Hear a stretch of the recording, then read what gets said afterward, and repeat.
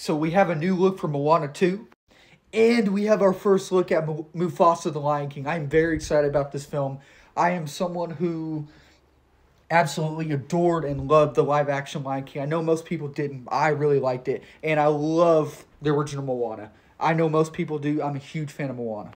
If you would have told me I would have been hyped for both of these films years ago or months ago, well, not months ago, but years ago, I would have been like, you're crazy. But even if you asked me about every single movie this year, I would have been like, you're crazy. I am excited for almost everything this year.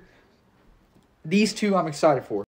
And I like the fact that we're getting a Lion King prequel, focusing on Mufasa, because he's a main character in the Lion King franchise, but he's not the main character. Simba is, and I kind of like that we're going to learn more about his lore and learn more about him, and it's really interesting.